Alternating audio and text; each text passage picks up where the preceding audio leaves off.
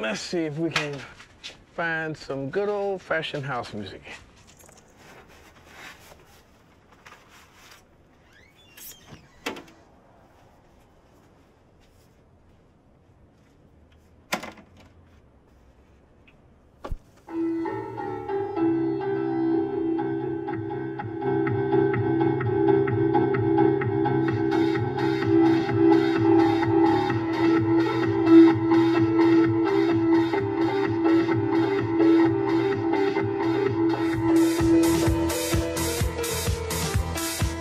In a crowd of people, you throw a rock, you're gonna hit 5 DJs in Chicago. I felt that we could take this music and make it into something big. We really did move the boundaries because we didn't know where the boundaries were. We barely knew what we were doing, and that was the genius of it. I don't think we thought about the fact that it was a movement. We just knew that we were on to something.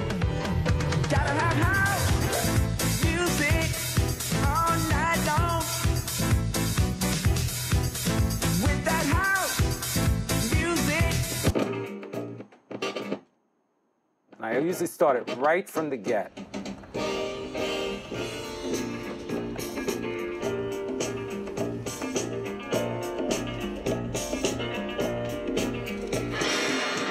Someone's knocking at the door. Somebody's ringing the bell. It's an old Paul McCartney song, so everybody recognizes it. Somebody's ringing the bell. Do me a favor, open the door. And let me in. It says my message. Let the people in, baby. It's 1970, and I had been going out dancing a little bit and collecting records. Louis Armstrong, Lord. And I'm at a party at my brother's house. And it's the most boring party, Snoresville, USA. Everyone's falling asleep. So I put on You're the One or something like that. And this girl comes out of the bedroom and says, "Hi, I'm Dale. I'm dating your brother. You like this music? I want to take you to a fabulous party." 647 Broadway, I'll never forget it. David Mancuso's loft. We go in this little hallway, open the door, and I move onto this dance floor. And as the record is playing, it comes to a peak, and these bright lights go on, and then everything goes off. And all I hear is this sound, this perfect sound. I knew in my soul, in my heart, in all my body, that that music was moving me to my core, and I knew it was gonna move a lot of people. And that was, for me, the beginning of dance music. The music is just a reflection of the culture. It's a microcosm of what's actually happening out in the world. People started to ask for their voices to be heard. The women's movement, the gay movement, Black Power movement, all these things started to cross-pollinate each other, and we became comrades. And it played itself out in nightclubs. The loft made you feel welcome, regardless of where you were coming from, if you were gay, straight, Black, white, Puerto Rican. It was the precursor, the template for those clubs that would follow. When the gallery opened, everybody showed up there. We went from having 80 to 100 people to having 600 people. An overnight success needs more staff, more food, more everything. I hired Frankie Knuckles, and he said to me, "I have this friend. His name is Larry Levan. I'd like to bring him." And I said, "We need 2 people on balloons. Fine, I trust your judgment." At 12 months, Larry started playing at the Continental Beds, and Frankie worked his lights. Larry took all the influences that he had, David at the loft, me at the gallery, and he was a great DJ right out of the box. And then 6 or 8 months later, Frankie took over for Larry at the Beds. He sounded and played just like Larry played. He didn't really have an identity as a DJ when he was in New York.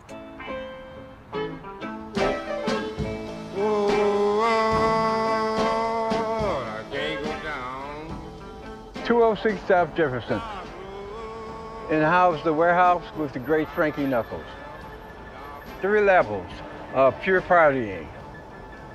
It's like a landmark in my mind. Chicago was dead, and the people there was never introduced to an after-hours scene like Loft in New York. So I launched the Warehouse.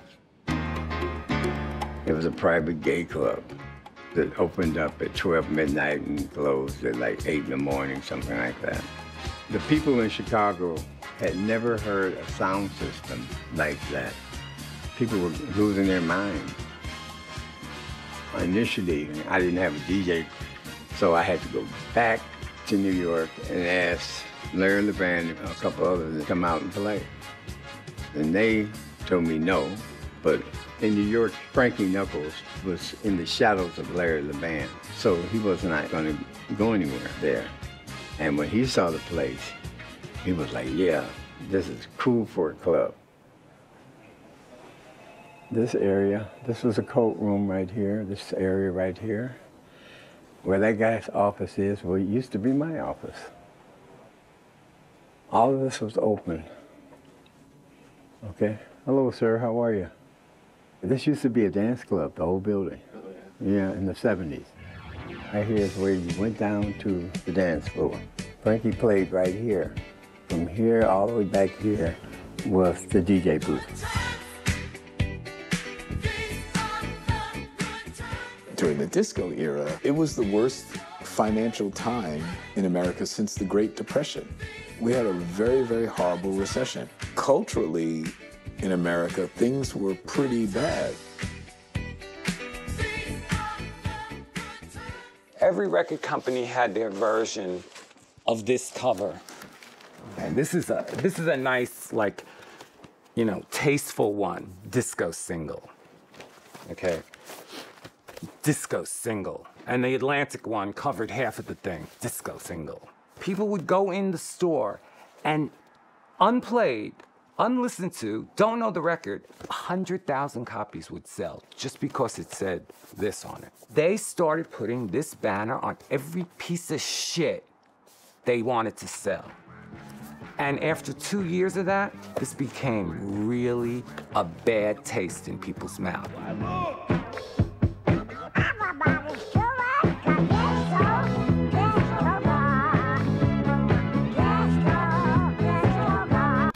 It was billed as Teen Night at Comiskey Park for the twilight doubleheader between the Chicago White Sox and the Detroit Tigers. The feature attraction was a disco demolition between games. Local radio morning man Steve Dahl was the catalyst. He is anti-disco. Between games, Dahl was to finish by blowing up a box full of disco records, which the fans were to bring with them to the ballpark. But some 7,000 to 10,000 fans poured onto the field, setting bonfires and burning more disco records. By the time Chicago police were able to clear the field, the damage had been done. I was an usher, taking people to their seated ball games while saving up money for my first synthesizer. Steve Dahl was on the radio saying that disco sucked. He was frustrated because he had been fired from DAI because they changed from a rock format to a disco format. I was on the ground at the front gate, and all of the records that were piling up at the gate weren't necessarily disco records. Most of them were just black records. The message was, well, if you're black or you're gay, then you're not one of us. You're not truly a Chicagoan. We didn't think that it was real. We just thought that people were having fun. But it played out in our lives in a very dramatic way. All of a sudden, there was sort of a them and us. And I think that us was strong because we went further underground. We went deeper. I remember the first time I saw you was at the Warehouse. Was it? You had on this taffeta skirt, maybe a pink top. Oh my God. Do you remember that? Heck no. I went to the Warehouse when I was 15 years old.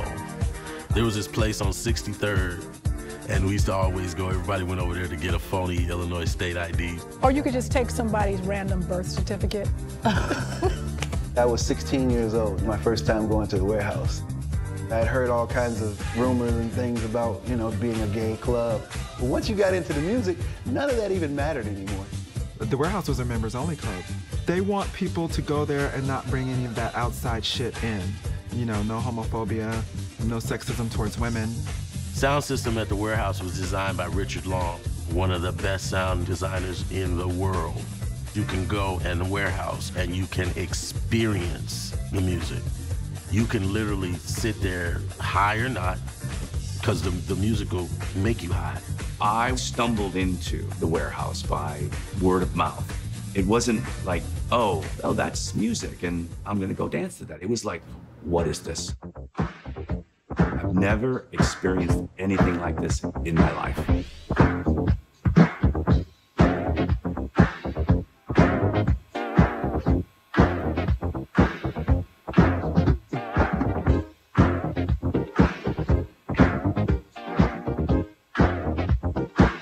House music at that time, it was anything that Frankie Knuckles would play at the warehouse, which was the coolest underground dance music.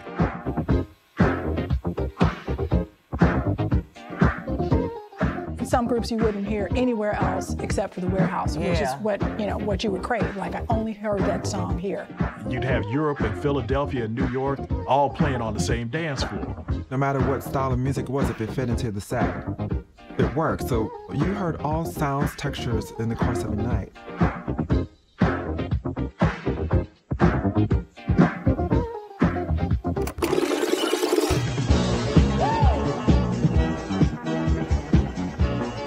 Some of the records were too short, so Frankie would mess with them and have 2 copies and make them longer, and also like play the breakdown twice or play the best part a couple of times or skip the shitty part.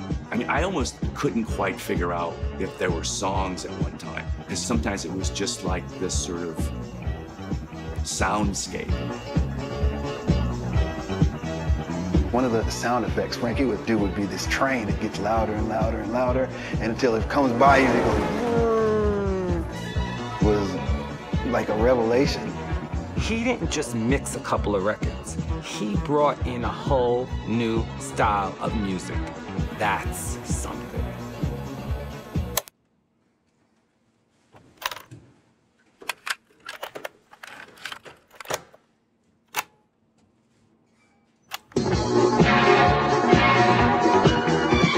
Frankie would give out these tapes of his mixing. Those cassettes would go around to thousands of people because people would make copies of copies of copies of copies. You hear a Frankie Knuckles remix and you know it's Frankie Knuckles. That style of DJing spread throughout the city because of those tapes.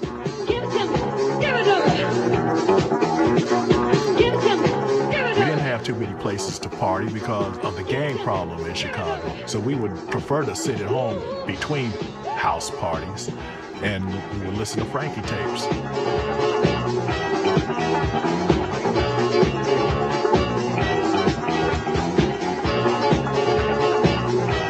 The city had said the warehouse was no longer safe. Like, it might cave in, so you better stop. And Frankie was like, oh, it's a good chance for me to become a club owner. So that's when he opened up the club, the Power Plant. I didn't have a DJ, so I approached Ron Hardy. I got a new club for you, the Music Box. When I first went to the Music Box, I was about 16. And when I went, I heard music playing, like, walking up. The closer I got, the harder it felt. Like, whoo, whoo, whoo, whoo. I never heard anything like that in my goddamn life. Ron Hardy was just like, all night, you know.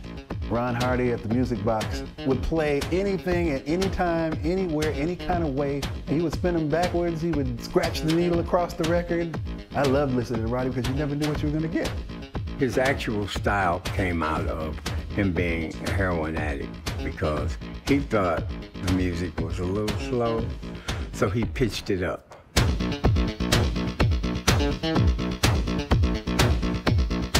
So as I remember the Music Box, it was in the lower Wacker Drive area, you know, an area that was loading docks. It always looked the same time. It was lit differently. It was almost green, as I remember. It felt like you were in a sci-fi movie. Went in there, pitch black, one cheesy colored light bulb. Couldn't see nothing in there. There were no seats, no chairs, just a big dance floor. Music was so loud that you were forced to dance to it. When I think back to the early days, listening to Ron Hardy play, listening to Frankie play, my thrill was really the way that they were directing the crowd, keeping moving them higher and just bringing them into, I mean, just crazy frenzies. There was a good period of time where I was just going over different people's houses and learning how to DJ, basically, until I got my own equipment. Then I was in my basement for 8 hours a day. I'd be up till 4 o'clock in the morning. My mom wouldn't even know. I taught myself how to scratch, how to put records in reverse and make them stay on beat, and how to phase 2 records together. When I first started DJing, I had to bring my whole sound system. We used to have sound clashes, like against each other in gyms, you know. Back then, we had to buy 2 copies of every record. That's how you did tricks back in the day. You would, you know, cut 1 into 2, and that was our equivalent of sampling that stuff. If we had a new record that nobody else knew about, we take a magic marker and we black out the whole label, so that if some other DJ came over and said, "Hey, what's that you're playing?" they have no idea. And we proceeded to get out there and just DJ every high school party you could imagine, every Sweet 16, every anything. A lot of schools in the late 70s, early 80s would throw dances to raise money for school activities. Mendo was an all-Catholic boys' school. They found quite a business in these high school dances. People would come from all over the city to go to these parties. Back then I was doing promotions myself, and I bought Frankie Knuckles to Mendo. I made $10,000 in high school. I never forget it too, because I had a Louis Vuitton briefcase, and I had all the money in the briefcase. These parties kind of bridged that gap and kind of made the connection with the underground gay disco scene and these middle-class black kids on the South Side. That was the perfect storm for what was to become house music.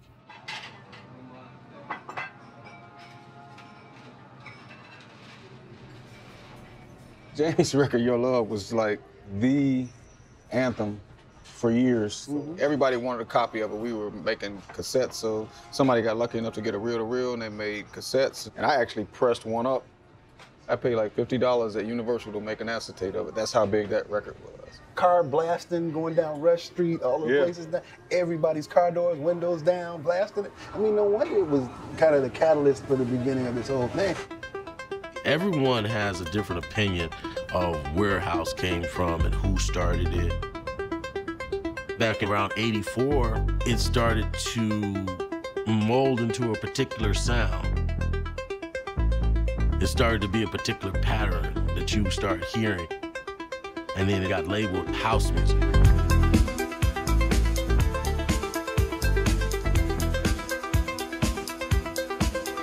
Jamie Principle, he was a guy from Chicago who had some music in his ears, and he put it down on tape, and then somehow Frankie got a hold of it and started playing it.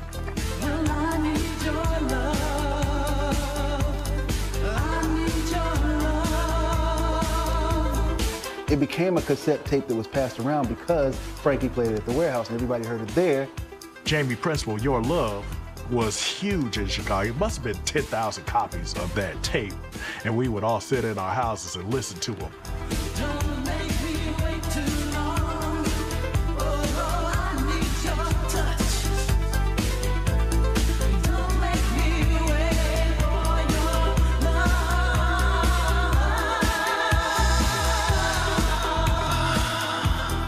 I thought he was European.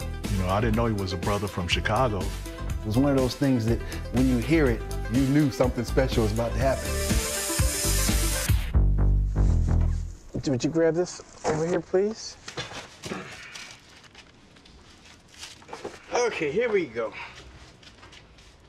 This is a test pressing of On and On, Jesse Saunders. You know, it turned out to be a classic, and as you see, it's probably brand new. I had become pretty popular as a DJ. Vince Lawrence started coming around and brought me his record. I think I was 17 years old. I had put together my group of friends, Z Factor, and we had written our first song, Fast Cars. I wanted to keep him around to kind of pick his brain because I had ideas to make a record. At the time, I played this bootleg mashup with Donna Summer, Toot Toot Hey Beep Beep in it, and It had the horn from Funky Town.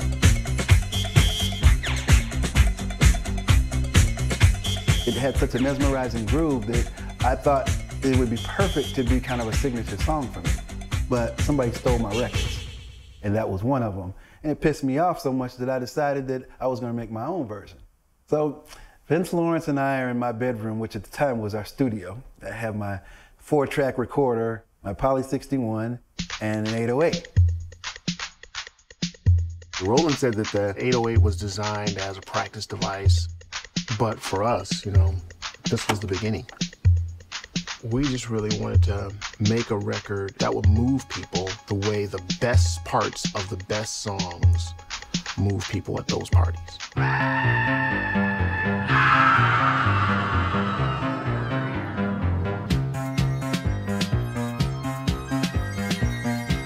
I think I had $800 to my name at the time, and met Larry Sherman, who ran the pressing plant, and said, hey, I want to get, you know, as many 12-inch records of this as I can get. So we started pressing. We learned the pressing process. We'd be at the plant, packaging them ourselves, picking them up and just taking them to the stores and selling them. It started snowballing so much that we had to come down here to this basement, and we formulated it like a business. I remember standing right here when they did the ABC TV News interview, and I first told them that I wanted to be the next Motown and Berry Gordy at Just Say Records. We went from store to store to store like a paper route. And we might have sold 10 or 12,000 records that first week. I said, fuck parties, we're in the record business now. I felt that we could take this music and make it into something big. It didn't matter that On and On was a bootleg of a bootleg of a bootleg. It was a record. I don't think house would exist without On and On having been pressed. Before that, I don't think any of us ever dreamed that we could make a record at home. The entire city woke up and started making records. Everybody started doing it. Inside my soul, making things grow. It's on and on.